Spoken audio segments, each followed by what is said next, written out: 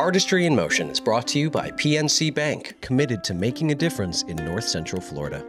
The first thing that I really do with any painting is I write a feeling or I write a memory, and that is just like the feeling that I want to think about, I want to invoke, or whatever it is. I start covering it up with, layers and layers of paint and color.